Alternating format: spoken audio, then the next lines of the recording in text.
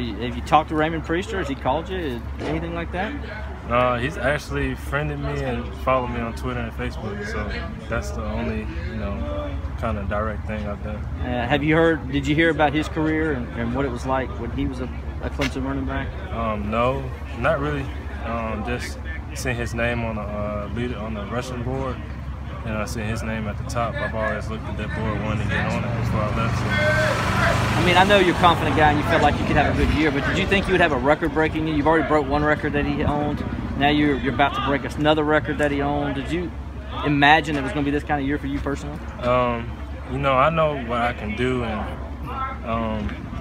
I know what I can do coming to the season. It's just all about really seeing if people would notice. And I don't need it, but everybody wants a little bit of attention. But really looking back at how I worked out over the summer and did what I needed to do, I expected it.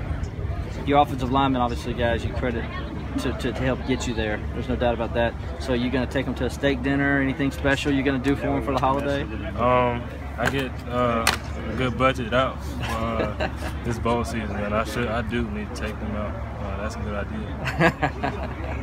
Wayne, but one area this team didn't have as much success as last year against Oklahoma was running the ball. What do you think you need to do better this year to have more success in that area? Well, this year I think it's completely different. We've excelled from what we did last year, so I think we just keep doing what we've been doing, we'll be fine. What stands out about Oklahoma's defense? Just how physical they are up front, and how much faster they are from last year.